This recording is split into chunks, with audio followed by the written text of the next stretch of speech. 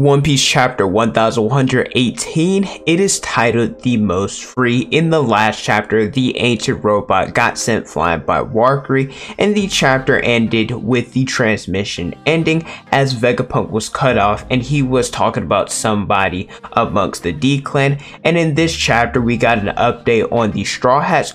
We saw Nika return, or maybe even a second one, and it resulted in such an interesting and controversial chapter within the community. I don't think we've gotten a controversial chapter like this in such a long time. But if you guys enjoy regular breakdowns like this, make sure you guys like the video, subscribe to the channel, and hit the notification bell so you guys don't miss out on a new video. With that away, my name is Potential Unleashed, and let's get into chapter 1118's breakdown. As I mentioned in my intro, the Iron Giant was sent flying by Warcry, and in this he crushed a decent amount of marine ships and he fell into the ocean. Vegapunk's last words included the phrase "that name," and I personally think that he was going to reference that JOYBOY was amongst them in some way, because the Iron Giant was guarding the snail that was broadcasting the transmission that Vegapunk had, and he was talking about and is so obsessed with JOYBOY, and we even saw him questioning stuff about JOYBOY as he fell into the ocean. So that's what I think Vegapunk was talking about. The citizens of Alabasta, Dressrosa, and other countries, they are reacting to Vegapunk being killed and the transmission stopping. We have different Alabasta citizens that are claiming that even though Vegapunk did research illegal things, that the world government would never kill a genius like him, and started to blame the Straw Hats. And at first, I didn't really understand why the citizens were questioning that the Straw Hats were the one to kill Vegapunk, because they saved their country from crocodile. But when you actually look back at it, the citizens, they never actually saw that the Straw Hats were the ones that liberated their country and defeated crocodile. Only Cobra and the officers, honestly everyone that's a part of Vivi's staff, those were the individuals that know the truth. And most people within the country, they would think that it was either Smoker or Taishiki, because that's the story that the world government came up with. And I also like in this particular scene that Leo, he was questioning, he said, "Hey, do you think that Luffy did it?" And Rebecca just looks at him just so annoyed and like, "Leo, how can you be this so dumb?" And she just says no. The Gorosei ask how many Vegapunks remain, and we find out that those include York, Atlas, and Lilith, which I find a little bit weird because a few chapters ago Edison was just talking to Stussy, so maybe he's suppressing his presence, or he actually did kick the bucket. At the same time, the wording says that those that are accessing the Punk records in reference to Lilith and Atlas, so maybe that just means that Edison disconnected. I do think that it's a possibility that Edison and Pythagoras, even though they're disconnected, they could do something later down the line in order to benefit the Straw Hats, because we never actually saw those two bite the bullet. But the Gorosei, they make it a top priority to eliminate Atlas and Lilith, because they don't believe that since they have York to have access and will still be using the Punk records, they don't see the point of Atlas and Lilith surviving, so they want to cut off all loose ends. It appears that all of these Straw Hats, they have made it to at least one ship out of the many that are here. We see Sanji, Luffy, Chopper, Frankie, along with Bonney, Atlas, etc. They are with the Giants, while the other of the Straw Hats are with the Thousand Sunny. Currently, it appears that Zoro and potentially Jinbei, I'm not entirely sure if both of them are fighting him or if it's just Zoro, but it appears that they are holding off Nostra so that the rest of the Straw Hats can set sail and they'll just jump on. I also love the fact that when Luffy, he hopped onto the giant ship, he turned his body into the size of a giant, and the same thing happened with Bonney. I think it's so childish, and well, it makes it all better, but the fact that they decided to turn into a giant to board a giant ship. We also see Doll and Bluegrass, they got defeated by Bonney and are turned into kids, and honestly, You could say it's a no diff, but like Bonnie Fruit is so broken, so can we really blame them from losing? I mean, look at what she did towards the end of the chapter. Luffy, he is again eating food in order to regain his strength, since the Gorosei in this particular chapter, Mars is in hot pursuit. And at the end of this chapter, we saw that Luffy, he ended up going back into Gear 5th, which I'll go into more detail a little bit later.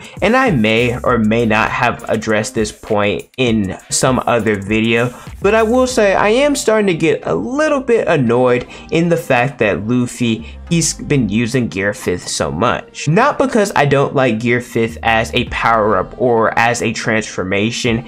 Even with how goofy it is, I still love it. But the problem that I have is the fact that Luffy, he's been going out of this form 3, 4, 5-ish times during this arc, and the fact that he's gone back into it so easily, it's kind of crazy to me. And I'm not saying that it's bad writing or anything, because we've seen plenty of times throughout the series how much Luffy has bounced back after just eating meat, but doing this multiple times in like a 20 chapter span, that's pretty crazy. What was the point of Luffy going out of the form in the first place? If Oda did it once, maybe even twice, I think it would be fine, but this amount of time, it's a little bit tad ridiculous. I think that this is a little bit lazy. I think that he could have written it kind of like what happened at Whole Cake Island, for example, with Katakuri, Brûlé, and Luffy in the mirror world.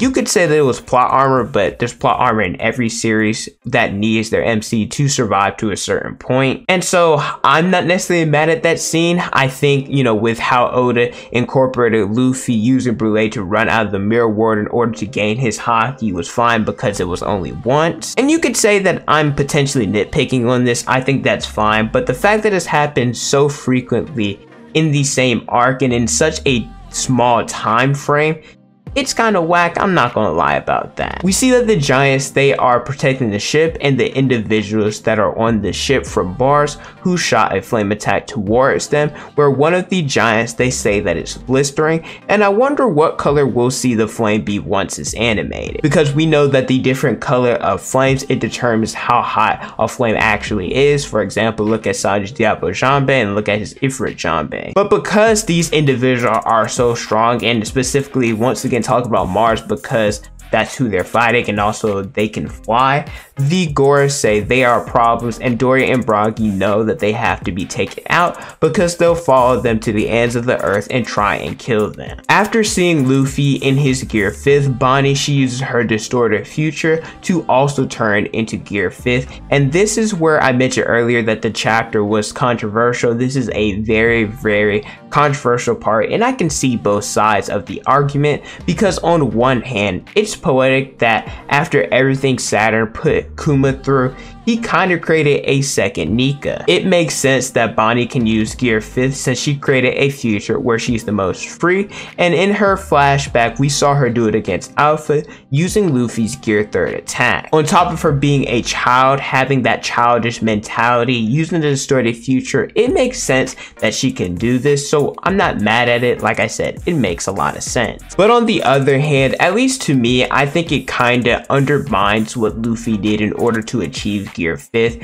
He fought against Kaido and had to be killed in order to unlock his awakening, and I think it also takes away from how much people talk about Nika and talk about Joy Boy, because they were legendary individuals and we've never seen a power like this. But Bonney, she can use it just like that. It's already broken, so like, why do we need a second person to use it? I made this comparison in my review, but it kind of reminds me of the progression of the Super Saiyan transformation, because that transformation, it was originally based off of a Saiyan's anger and rage. Goku and Trunks, in my opinion, they have the truest way that somebody should go Super Saiyan. However, I don't think that Gohan's or Vegeta's there was bad either, but when you look at Goten, Kid Trunks, Caulifla, with how they transformed, it kind of takes away with how sacred and legendary that form is. I'm gonna use a quote from The Incredibles. I know it's a Disney movie, but I still think that the quote, it holds weight. And when everyone's super,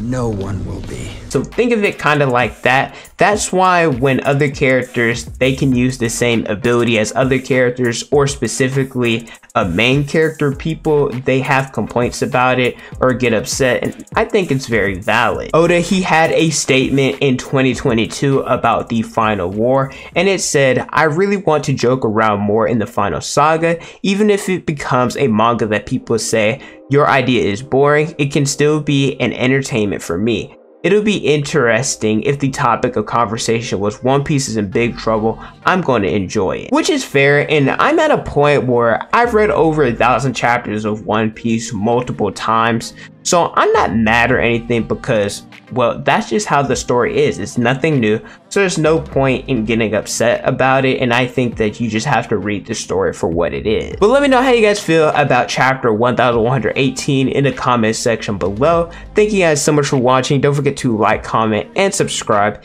Hit the notification bell so you guys never miss out on a new video. Follow me on Instagram, Twitter, and TikTok. It's on the screen and in the description below. Thank you guys so much for watching, and don't forget to unleash your potential.